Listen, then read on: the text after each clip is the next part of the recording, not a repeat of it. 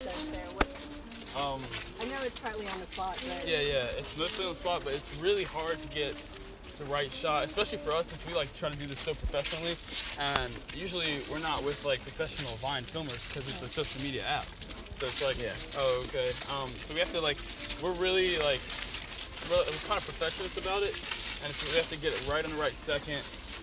Like all this certain stuff falls into place when you're making a video, and it's really difficult, but it always comes out great. It's always fun. Right. And usually the ideas come like a few seconds before.